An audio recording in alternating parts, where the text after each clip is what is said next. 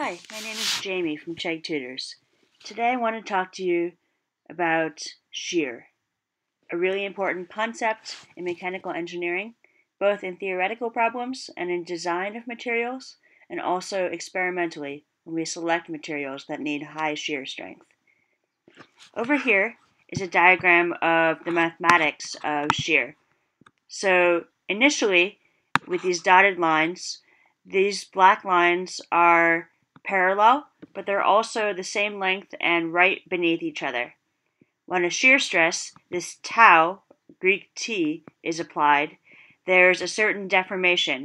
This stress is applied in the direction, in the plane of the material, and it causes a parallelogram to form from this rectangle.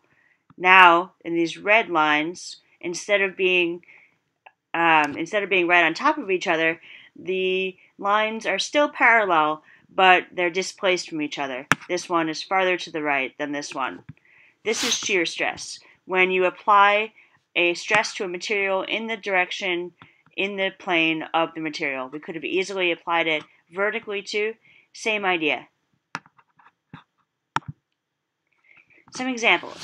If we have a paper that's cut with scissors, especially dull scissors, it is torn, it fails as a material because of shear stress.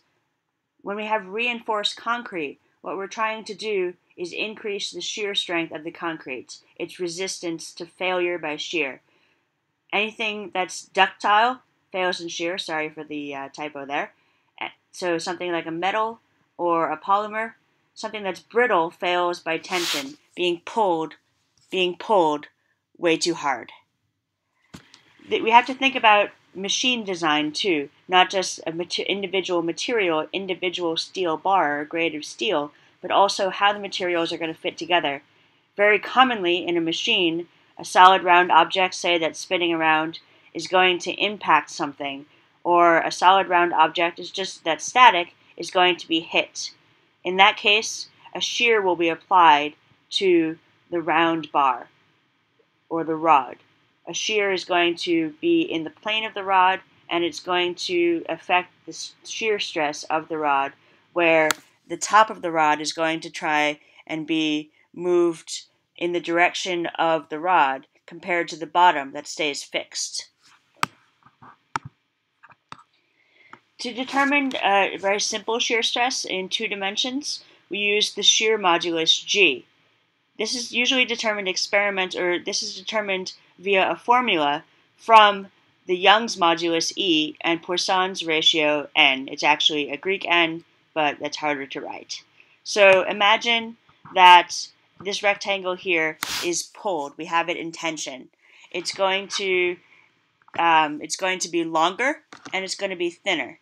Now, the longer part, we measure how much longer it's going to get via Young's modulus E. So Young's modulus measures the deformation in the direction of the pull, in this case, the tension that we apply to the rectangle. The Poisson ratio still is measuring the deformation in the direction perpendicular to where we apply the tension. So if we pull this rectangle and get this rectangle, the Poisson's ratio is measuring how much thicker or thinner the rectangle gets in response to this stress. We can find both E and nu, N, experimentally and use that to determine the shear modulus. This is going to affect how we select materials. It's also going to affect how we design materials and design machines. Again, we want to think about what forces and what shear strain something is going to have and select an appropriate material. If we think that something is going to be very commonly have a lot of tension, we want something with high tensile strength. If we think that it's going to be subjected to a lot of shear impact, for example, we want something that has high shear strength.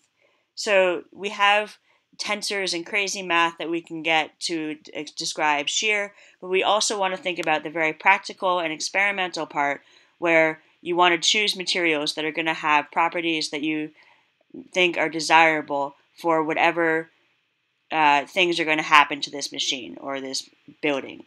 If you're going to have a lot of impacts, you want high shear strength. If there's going to be pulling on the beams or other kinds of deformation, you want to choose a material that's best for that. So engineers very much need to know about shear in order to understand how they should select and design their structures. Even in fluids, there is shear stress at the boundary, say, of a pipe, because there's friction between the fluid and the boundary of the pipe wall. So this friction is actually shear stress. So not only people who design buildings, structural engineers or civil engineers need to know this. People who deal with fluid mechanics, many mechanical engineers, or more theoretical physicists or mechanical engineers in the theoretical sense, need to understand shear stress as well. This is not just something that applies to solids. Thanks for watching, and more next time.